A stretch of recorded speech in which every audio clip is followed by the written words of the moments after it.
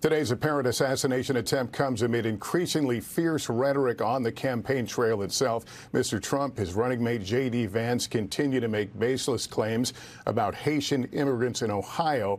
This weekend, there were new bomb threats in that town. Our Maggie Vespa is in Columbus, Ohio, with more.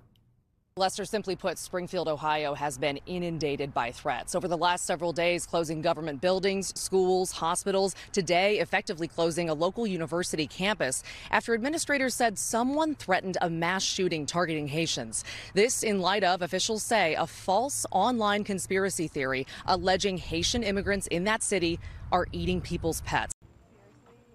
So, quick question for you, real quick. So, it seems like a lot of the questions that you were asking, it doesn't seem to address the actual issues in the. Dude, don't touch me, bro. Don't touch me, bro. No. I'm just asking, because there's an increase in crime in the area. It seems like there's a lot more of a problem here. The questions almost seemed like you were trying to turn him into a victim. Do not touch me. Back up. Do not touch me. Dude, back up. Back up. Do not back up. Dude, get the fuck off of me now! Back up. Back up. It ain't gotta be like that. Just back up. You do not fucking touch me, okay? Back up. You back up, bro. Right now. Ain't what it gotta be. If you had to be stuck in an elevator with either President Trump, Mike Pence, or Jeff Sessions, who would it be? Does one of us have to come out alive?